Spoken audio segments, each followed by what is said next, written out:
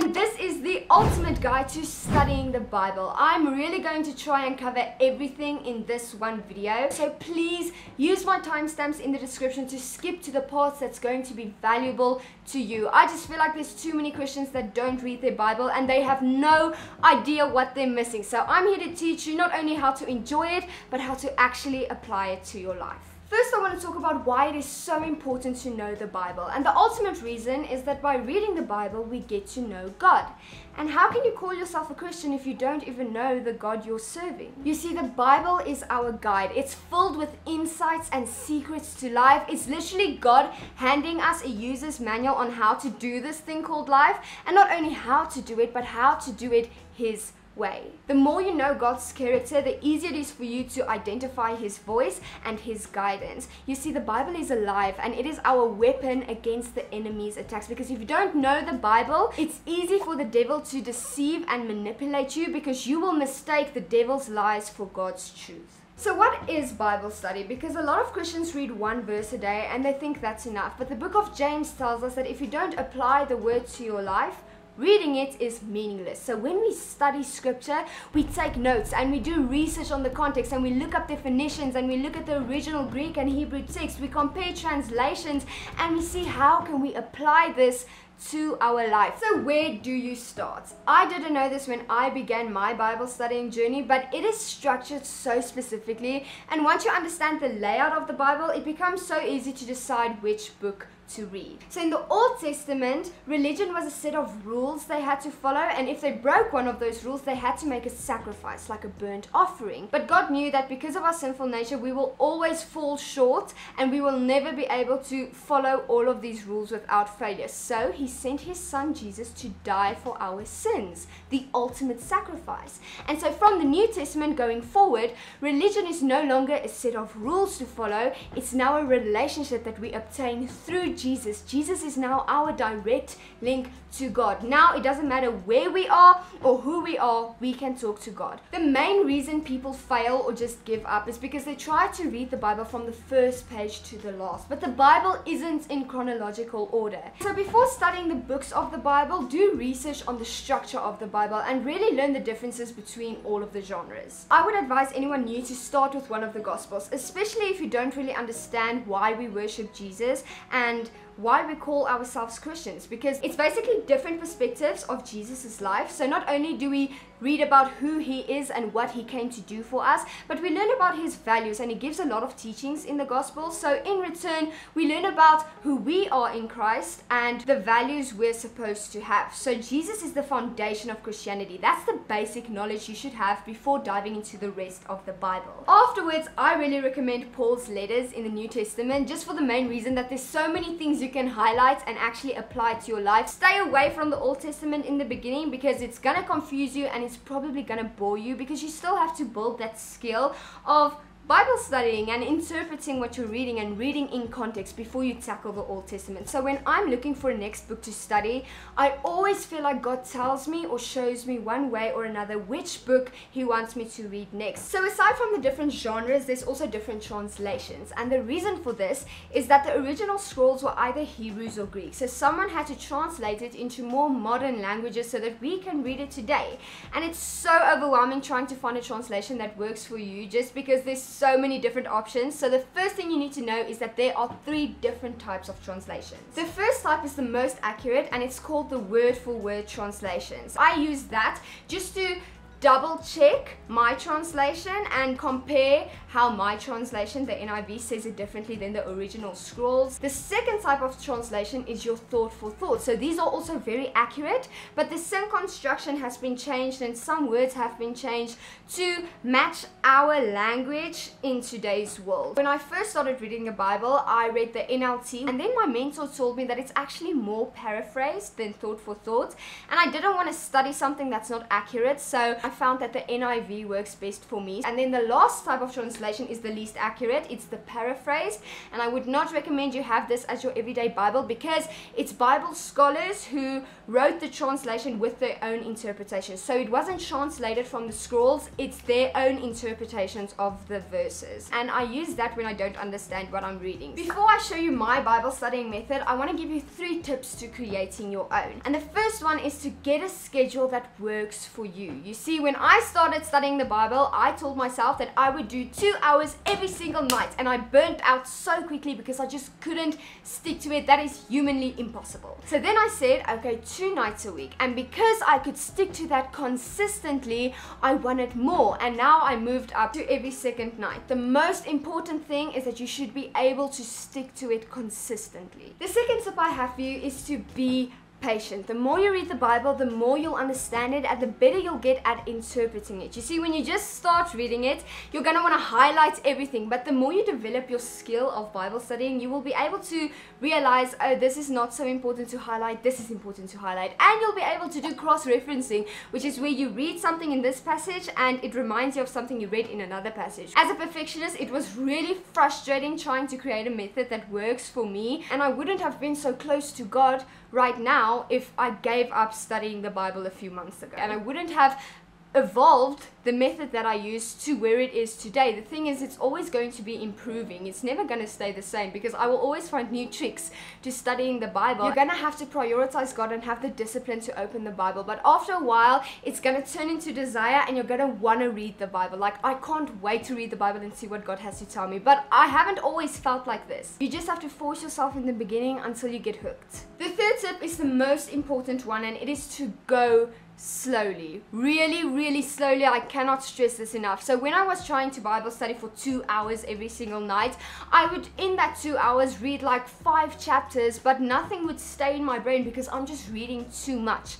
So now I Bible study every second night, and I don't put a time limit on it. I study 1 chapter a night, and if that chapter takes me 2 hours, that's fine. If that chapter takes me 10 minutes, that's fine, but I'm only focusing on that 1 chapter because I really try to see how can I apply this in my life. Finally, I can show you my Bible studying method. So I'm first going to show you my Bible study journal, which is in Goodnotes, and it is this little book over here with the butterflies, and the first kind of section that I have is my Christian diary. So I used to name it Proof of God, and basically what I write in here is every single time I realize that God did something in my life, or he answered a prayer, or he showed me something, told me something, I will write it down here. One day when something maybe happens and I'm hopeless or I'm not as strong in my religion, I can come back to this and see how amazing God has been. On the next page, it's another books of the Bible. I'm going to delete this one because I'm rewriting all of the genres with like a small description of what the genre is about, and I just think that's very useful for in the future when I want to read a book.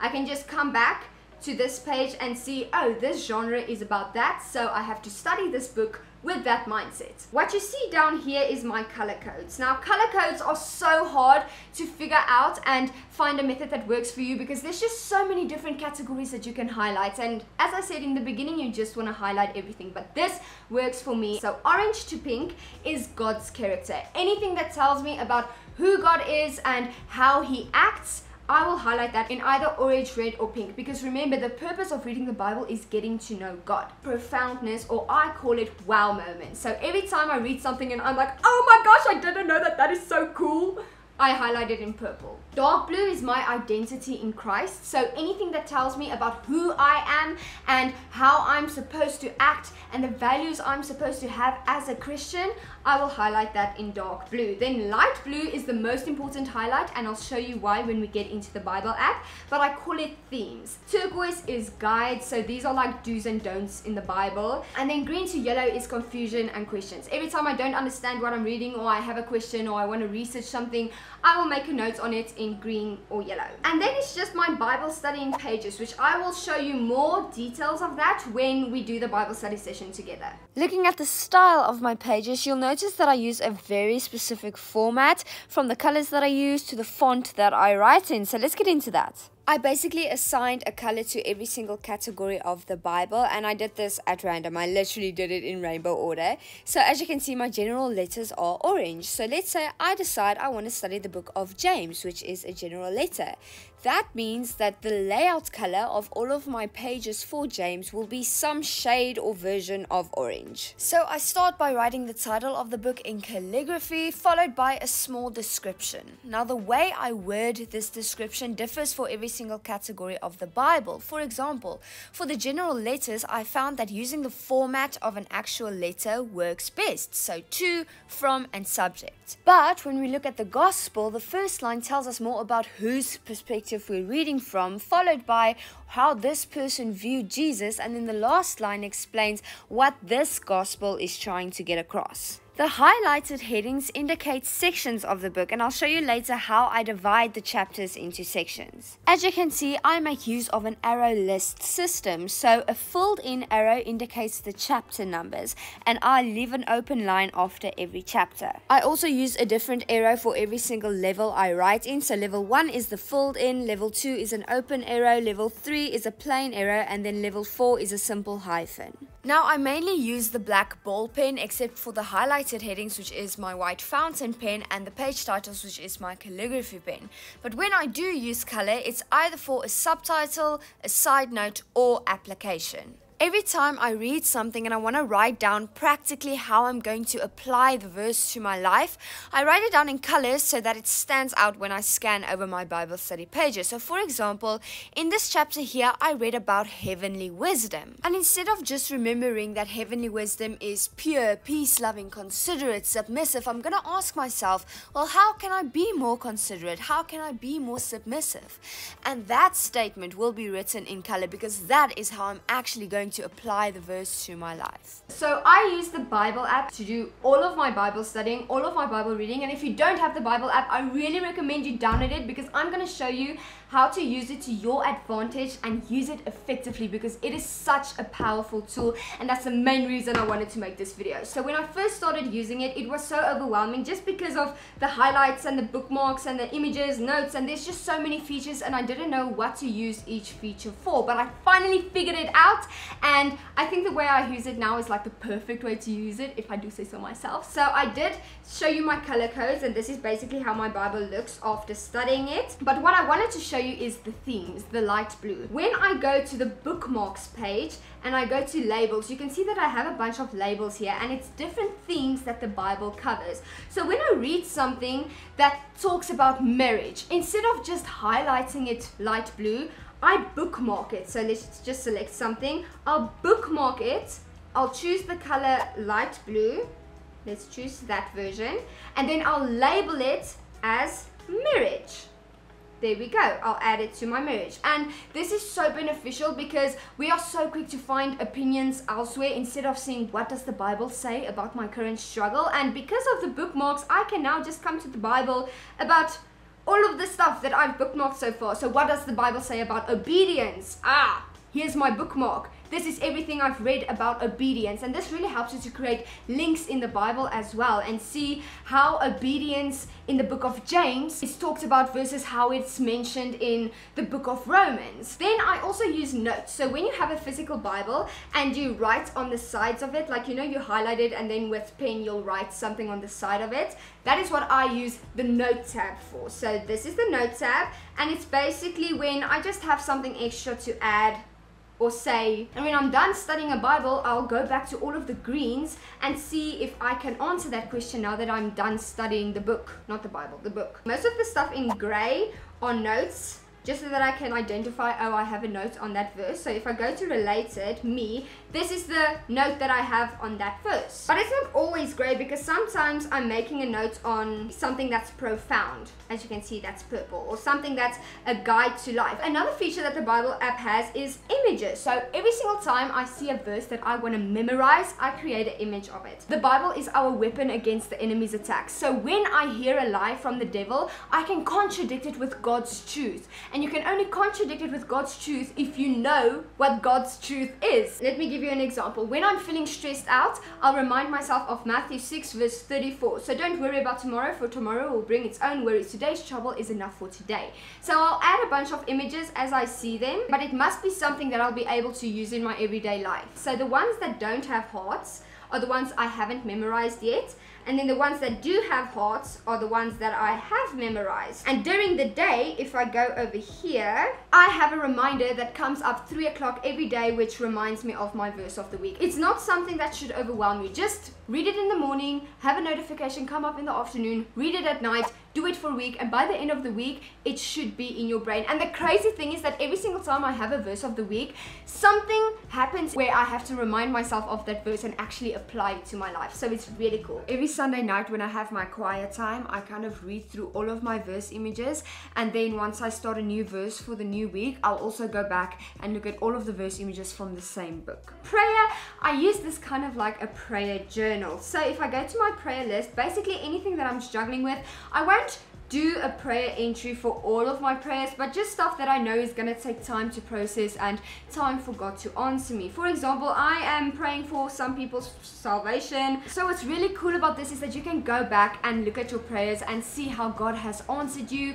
and how the things that you've prayed for actually happened. The cool thing about this is we can actually share prayers with other people. So community is one of the coolest things about the Bible app, because we can share our faith with other people, and it's been made easier than ever before. So as I said, I did a fasting plan with all of my friends, and this is the 1 year chronological Bible plan I'm busy doing, reading the Bible in chronological order. Doing plans with other people is so fun, because at the end of every single plan you can talk it over with each other and kind of discuss what has been talked about. So I am now starting a journey of gluttony, and I really want to learn more about that. So if I go to my prayers, I have created a prayer about it, and I also want to do some plans about it. So I read my plans on the nights that I don't do Bible study, because every second night I have my Bible study session, and the nights in between I have a quiet time, and that is where I do my prayers and my plans. So yeah, in the videos tabs there's also a bunch of other resources that you can use and events to show you the cool Christian events that's going on around your location. In the community tab over here you can see what all of your friends has been reading and highlighting and all the notes they're making, and it's busy raining, I know,